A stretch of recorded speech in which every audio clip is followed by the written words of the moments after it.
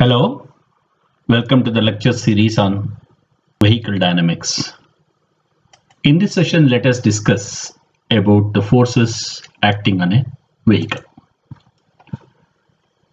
Here, I have considered a car negotiating a gradient.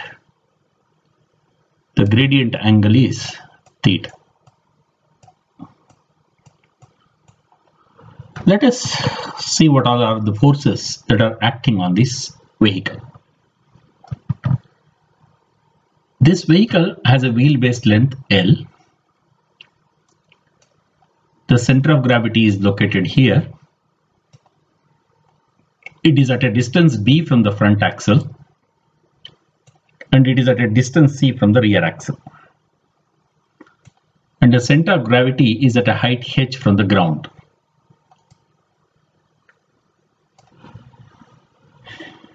Okay, these are the vehicle dimensions. Here, Fxf, this is the traction force acting in the x direction, the front wheel here, where the tire and road make contact, Fxf. At the rear, that force is denoted as Fxr, traction force in x direction at rear wheel. Fine. These are rolling resistances. Rolling resistance x direction at the front wheel.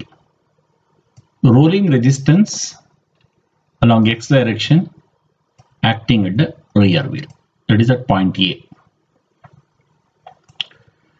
Now we have discussed about various forces that resist the motion. One is the drag force, which is given as half rho A V squared CD. I have shown the resultant force. It is acting at HA, at a height HA from the ground at a point in the car. Next is the gradient resistance.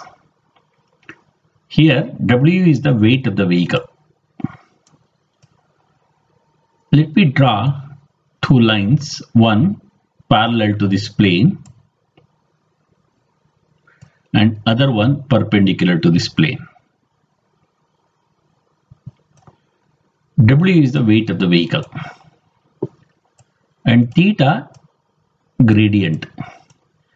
If I resolve along this line, it is W cos theta. If I resolve along this line, it is W sin theta. This W sin theta is known as gradient force or gradient resistance. So whenever vehicle accelerates, inertia force comes into picture. Inertia force is given by mass into acceleration. Mass is W by G, Ax is the acceleration in x direction. And inertia force should always oppose the motion of the vehicle. Here there is a hitch. This is at a distance dh from the rear axle, at a height hh from the ground. These are the reactions, horizontal reaction and vertical reaction. Okay, these are all the forces that are acting on a vehicle. Now our basic objective is to find out what is the load on the front axle, what is the load on the rear axle.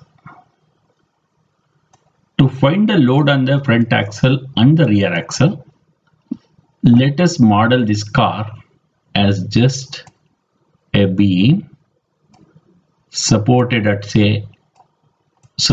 point A, point say B, and another support is at point A. This is WF and this is WR. So now on this beam, you indicate the forces that are acting. Let us say the weight is acting. So this point is the center of gravity. It is at a height h. The loads that are acting is here W sine theta. And the load that is acting here is W cos theta. And this load is inertia load, that is W by G AX. Okay. Now at this point, which is at height HA, correct, the load that is acting here is, say, dA.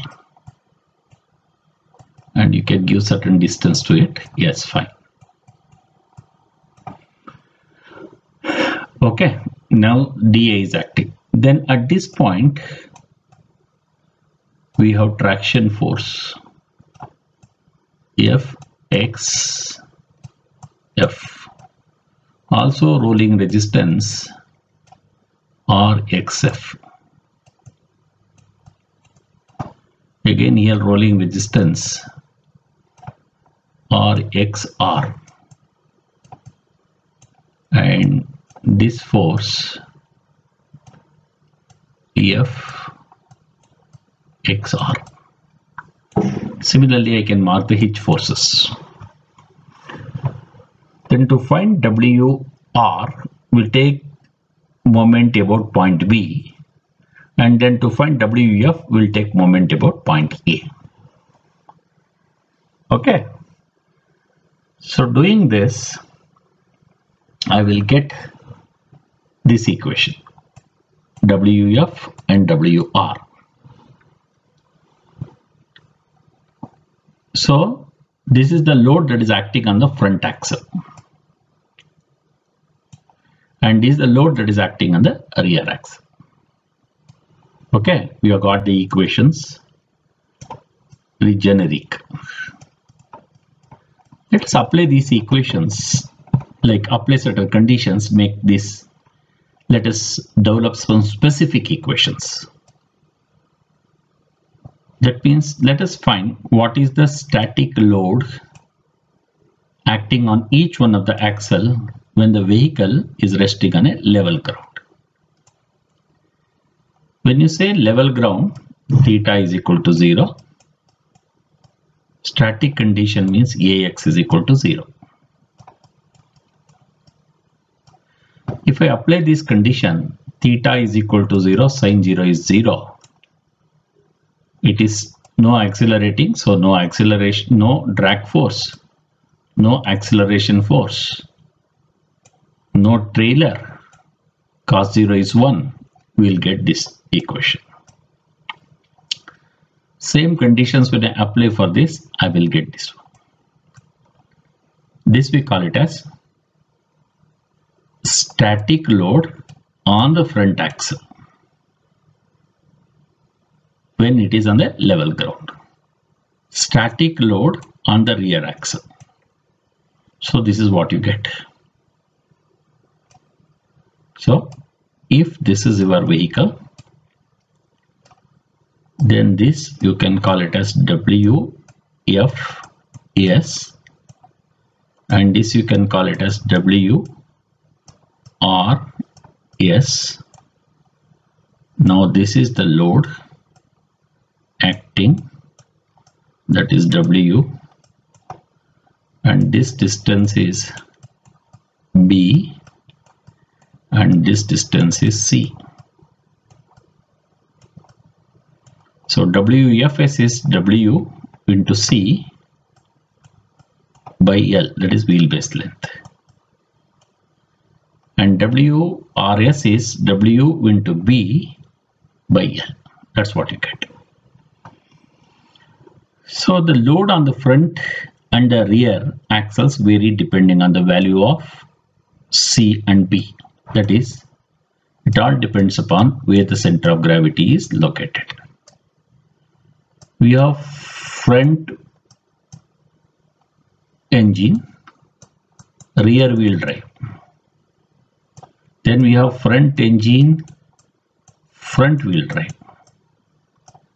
We have front engine, rear engine, rear wheel drive. Okay, depending on the architecture, the values of C and center of gravity position will change, and C and B value will change accordingly. Load on the axles will change. Most of the front engine, front wheel drive vehicle, B value is smaller than C value, so load on the front axle will be higher than the load on the rear axle. That you can note down. So earlier I have demonstrated that many of these cars have more load on the front axle than the rear axle. Why it is done, we will understand that later when we study acceleration performance. Next condition. Load on the axle during low speed acceleration. So low acceleration in the sense here, again if you come to this equation, this is there. Lower speed, you can see the drag force can be ignored. Again, level ground, if I take, theta can be made 0. If there are no hitch, you can take it out. So then you will get Wf is equal to Wc by L minus Ax by G H by L you get. This part earlier we have derived, this you call it as Wfs, static load on the front axle. This we call it as dynamic load. Okay, dynamic load. So here you are getting minus, here you are getting minus, here you are getting plus. Suppose if I consider a car,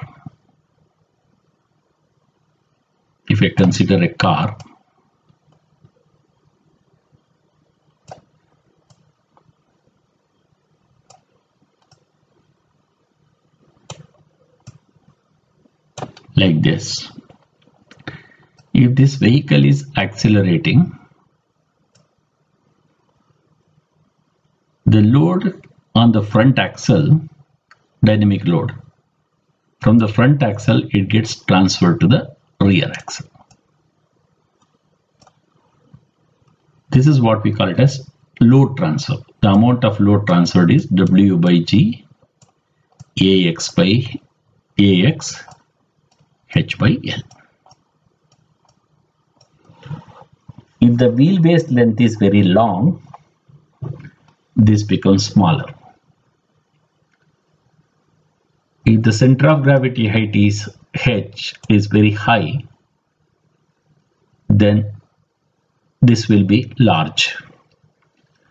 Even acceleration values are high, then the load transfer is also high. So it depends on acceleration for given H and L values. Okay, so that's how the front axle loses the load, rear axle gains the load. Instead of accelerating the vehicle, you are de-accelerating the vehicle. Then what happens? This becomes minus. Minus means this will become plus. And this will become minus. Front axle gains the load, rear axle loses the load. So it will happen other way. Okay, this we call it as, later I'll show you squat phenomena. This we call it as dive phenomena. Okay, now you see here, interestingly,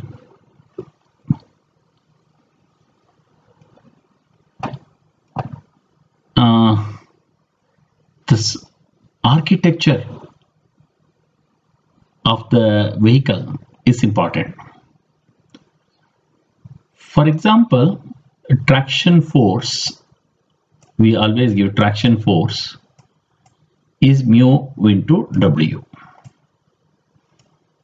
Correct now? Traction force. This also is equal to mass into acceleration.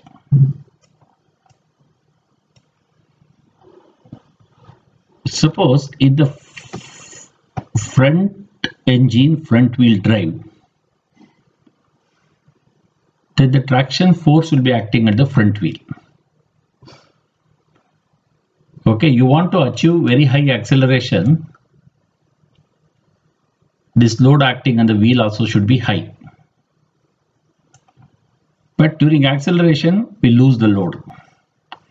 That's why if I keep the center of gravity nearer to the front axle, if we load more on the front axle during static condition, even part of the load is lost dynamically. Great. Still there will be enough load available for acceleration performance. That is the reason why I said in front engine front wheel drive, the center of gravity will be nearer to the front axle. But if you say a rear engine rear wheel drive, already there is more load on the rear. But again, additional load you get and acceleration performance will be much better. But it will pose different difficulties. We will study that later. But understand and interpret this equation very well. When you are braking, you say here, the load on the front increases, load on the rear decreases. That means the brake force that you apply on the front must be larger than the brake force that you apply on the rear. If you apply the same force on the front and the rear, the wheels get locked up. That we study under the braking performance. So there is a lot to learn from these equations, though they look very, very simple. Let us look at load on the axles due to grades. Suppose, this is a grade. Your vehicle is negotiating.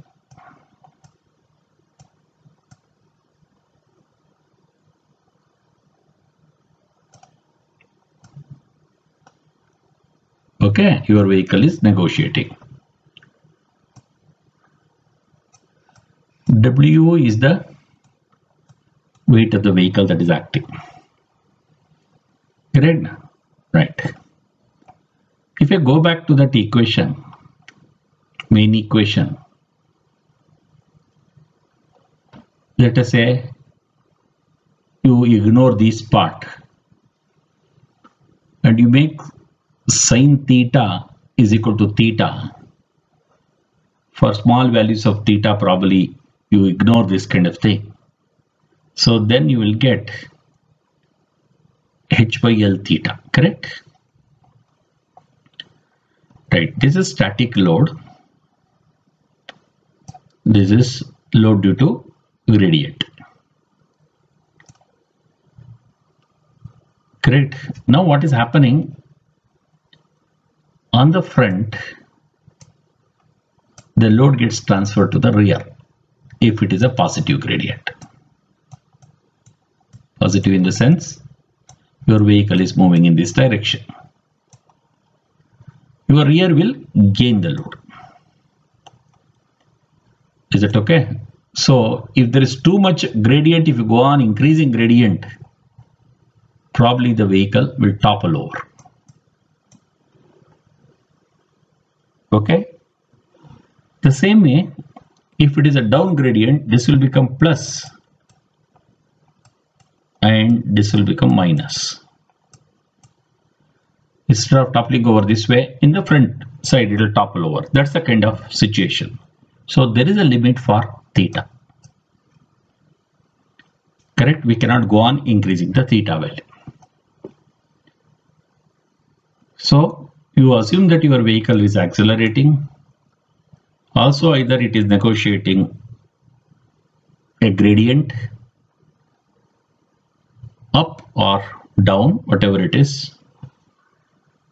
The load on the front and rear axle can be calculated using these equations, and we can also understand their limits. Okay, so now one more important thing. Where exactly your center of gravity of the vehicle is, you want to find out.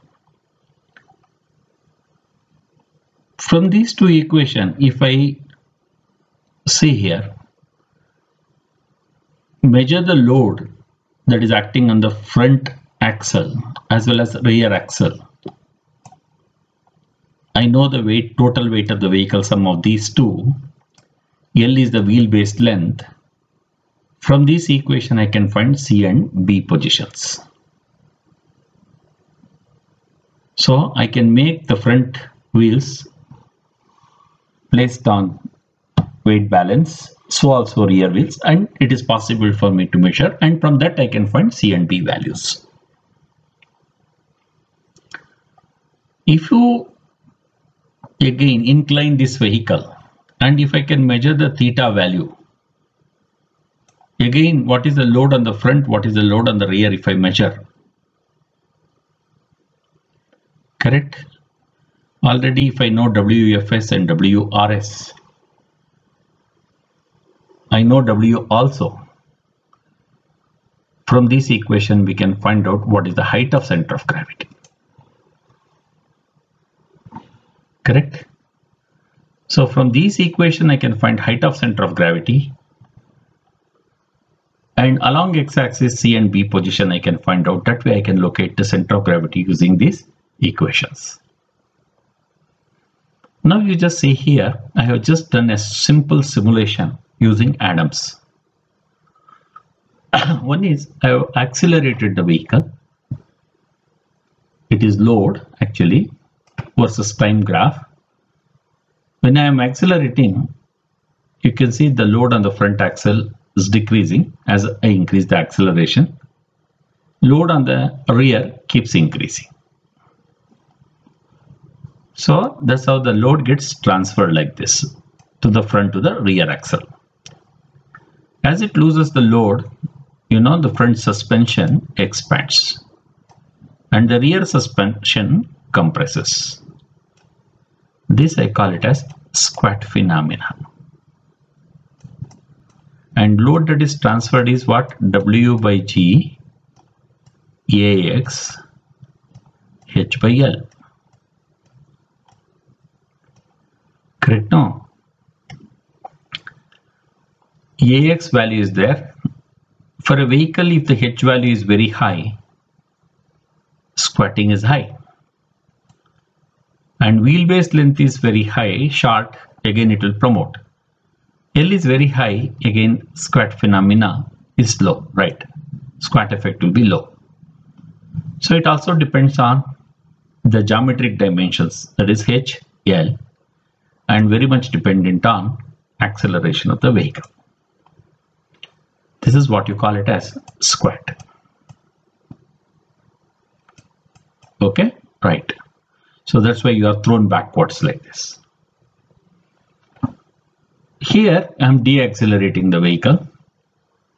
The load on the front is increasing as deacceleration value increases. Load on the rear decreases. So load is getting transferred from the rear to the front.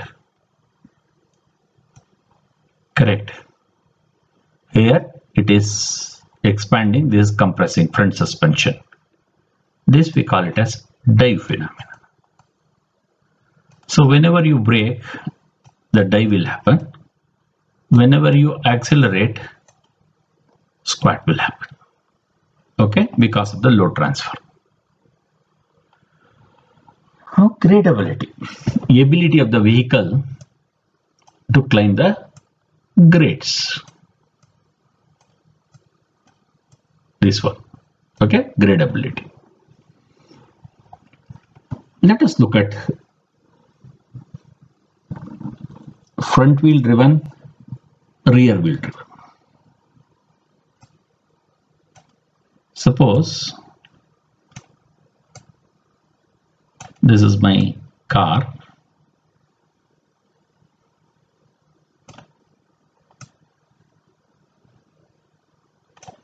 Okay.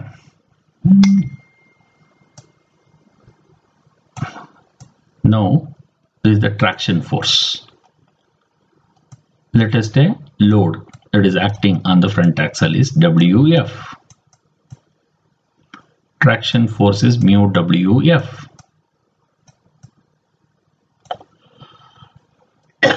Okay. Now it has to climb a gradient like this. Correct? Right. So now in this case,